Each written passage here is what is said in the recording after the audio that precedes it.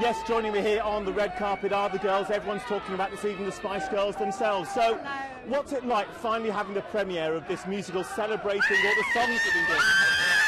So excited, and we're so proud.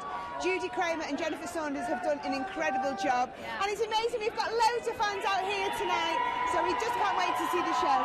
We made all our families here. It's such a special night for us. Yeah. How involved? Come true for the Spice Girls. It's amazing. How involved have you been in the production of this? Judy has been incredible in allowing us part of the process. Yeah. So it's been amazing to see it. So as much as we could be. I cast everybody. No, I didn't.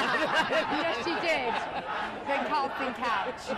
What is the secret of the longevity of your music? Years later, people still know all the songs and still love them. No, it's amazing, isn't it? You know, we really don't know. We just like to think that we were really honest and we really spoke from our hearts, didn't we? And we loved working together and writing music together, and we feel really lucky that so many people identified with us.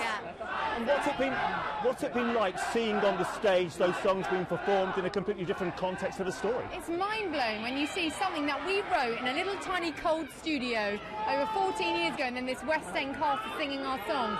We're so proud. Really emotional as well. It's been so emotional for us.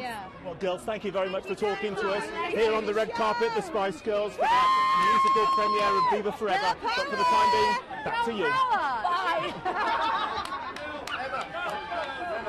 There's no stopping them, is there?